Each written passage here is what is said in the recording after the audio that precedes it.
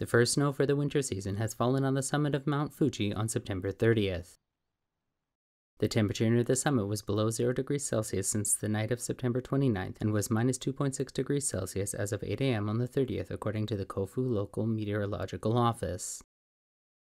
An official from the meteorological office visually confirmed that snow had capped the summit area at about 6 a.m. this morning.